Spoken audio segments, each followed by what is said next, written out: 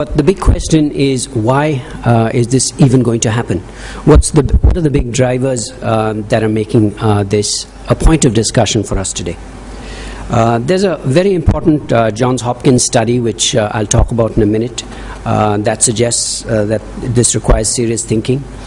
NABH, accreditation, JCI, again, a number of issues which are really pushing hospitals towards adopting IT. Caregivers are in tremendous shortage today. Wherever you go, doctors, nurses, physiotherapists, they're in tremendous shortage today. And that's something we'll talk about. Patient experience.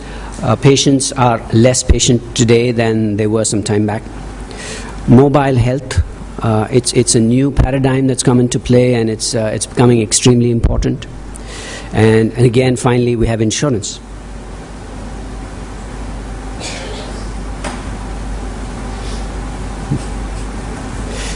It's gone again.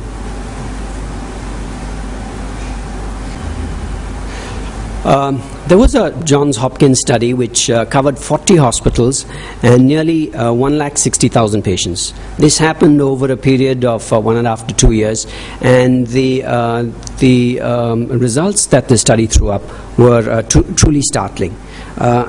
This is available on the internet, and I would encourage all of you to have a look at this, but I'll just go into some of the salient points that they spoke about. They were categorical when they said that paperless hospitals are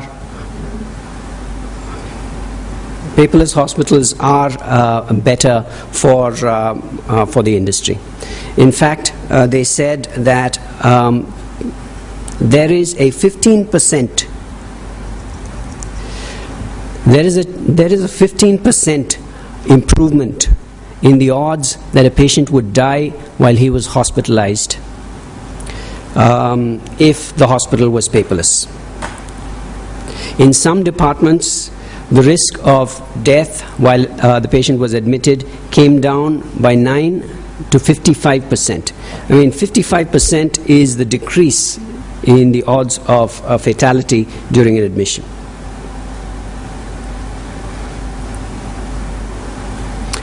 And decision support systems were associated with a 21% decrease in the odds that a patient would develop complications. And hospitals with the highest technology scores showed significantly lower patient costs. Now this is different. This is not talking about the medical aspects of IT, but it's also talking about the financial and the practical aspects of running IT. And finally, there were new handheld devices which are coming into the market almost daily, which is making it completely different for users to interact with the system and make things far, far better. Now, we spoke about the patient experience. Patients today are fast coming into the system. We had a small percentage of our population which was able to afford healthcare in the past. Today, a much larger percentage of our population is able to afford healthcare. The group that is going into the middle classes is increasing and is going to increase daily. Over the next 5 years, we're going to probably see close to a 50% increase in our percentage of people in the middle class bracket. Now, all of these people who might not have sought organized healthcare in the past are coming in. The minister was talking to us about the Kalaignar Kaappeedu Thittam, and that truly has been a revolution. It has brought so many people into hospitals. These people might have gone to the Natu Vaidya or the local person, but now they're into hospitals, and this is where the real demand for hospitals is coming from. I mean, we speak about in a lot of events, we say that India needs 60,000 hospitals. We have 15. So how are we really going to justify this 400% increase? And some hospitals, they say that, but we're already running only at 50 or 60% occupancy. So where is this real need going to be for 60,000 hospitals or 75,000 hospitals? And the answer really is, in the past, less than 25% of the Indian population went to hospitals. Or they didn't go whenever they needed to go. They only went for emergencies or very severe ailments. But now they're going. and that will increase very significantly over the years. And when that happens, the patient is going to be a lot more demanding of services. So the patient experience is extremely important today. The patient wants to feel treated well, and there are a number of factors which actually determine how the patient experience is derived. And some of the factors that affect a patient's experience is how the admission process is handled, how treatment and care is handled, how the facilities are handled, and how discharge is handled. There are other factors, of course, but these are the critical factors.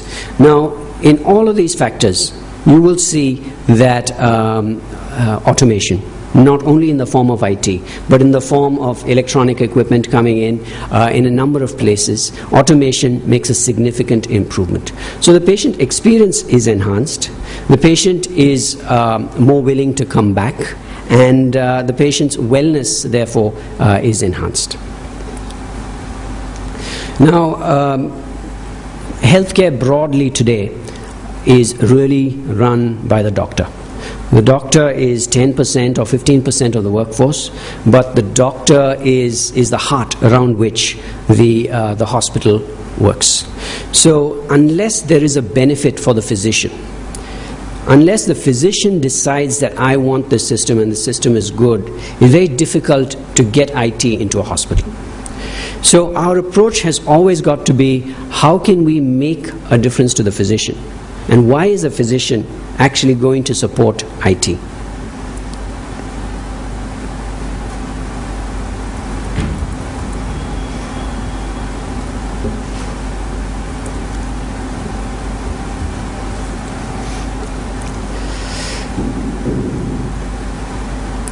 Now, we saw the Johns Hopkins study, and those numbers were really very significant.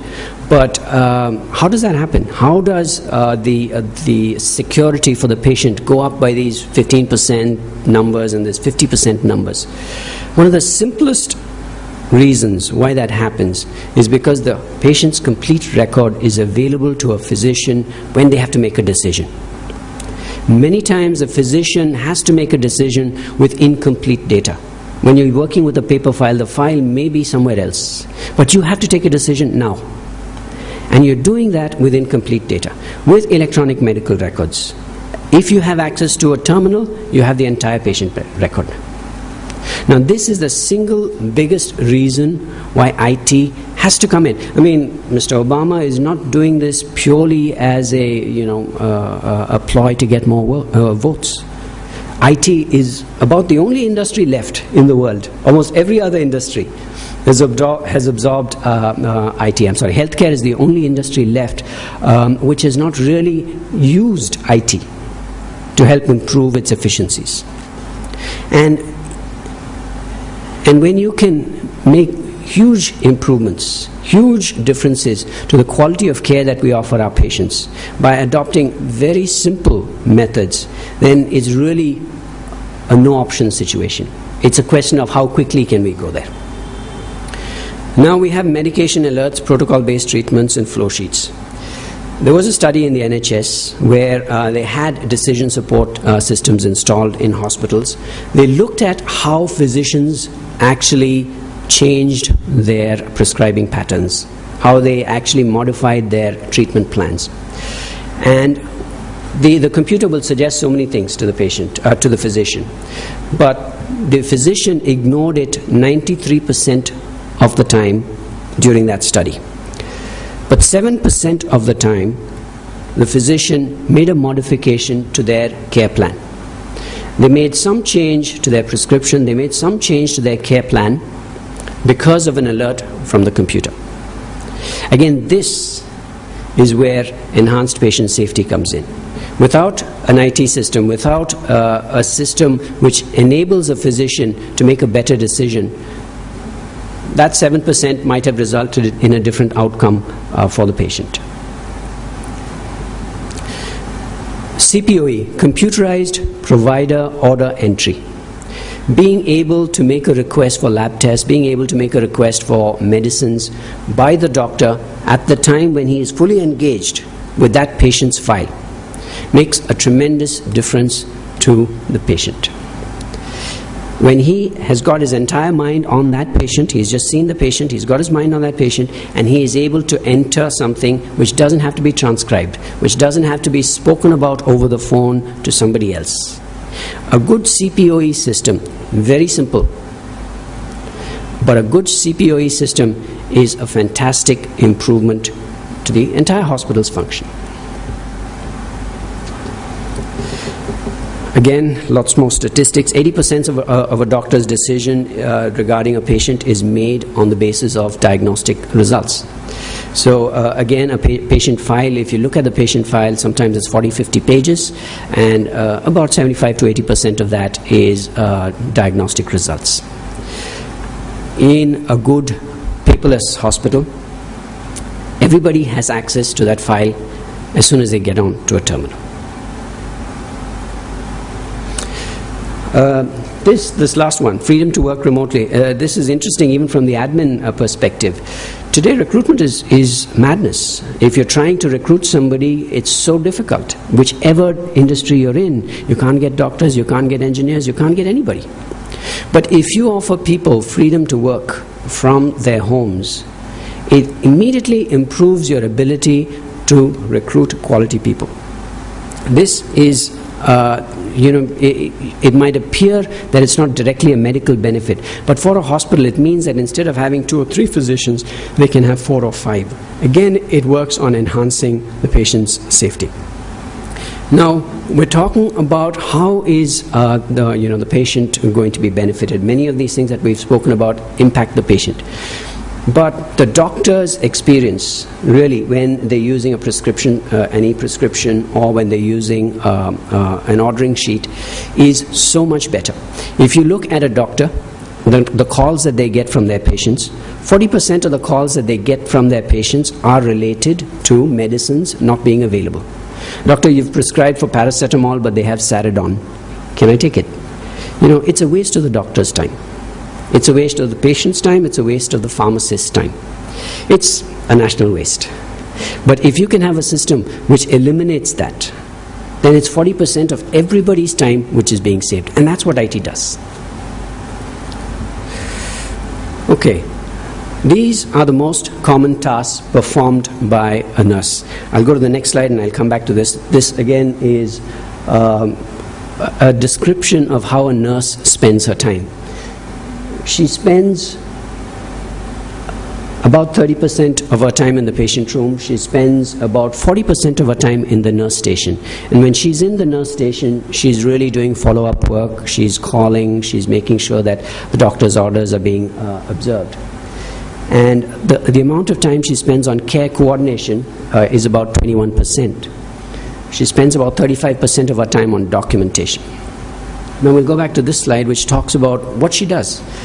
She's locating patient charts, she's tracking down results, she's transcribing instructions. Doctor said something and she's putting it down on paper, often with some miscommunication in the process. She's finding the appropriate forms and she's answering phone calls and she's calling the pharmacy. Now, once a hospital becomes paperless or e-enabled, where 3 people perform the same task, the doctor prescribing something, the nurse transcribing it, and the pharmacist putting it into the pharmacy system. 3 people have done the same thing. When you have a good system, that's down from 3 to 1. The doctor makes the entry and the pharmacist just dispenses the medicines. There's no error in the system, and you've reduced about 40% of the work that the hospital is doing for that patient. I mean, it's all time and money spent for a patient, for a patient's care. So when we're doing this, when we're bringing it in, this is what we're doing. We're completely enhancing the efficiency of the hospital. Now, for a nurse, one of the biggest problems a nurse faces is in understanding the doctor's handwriting.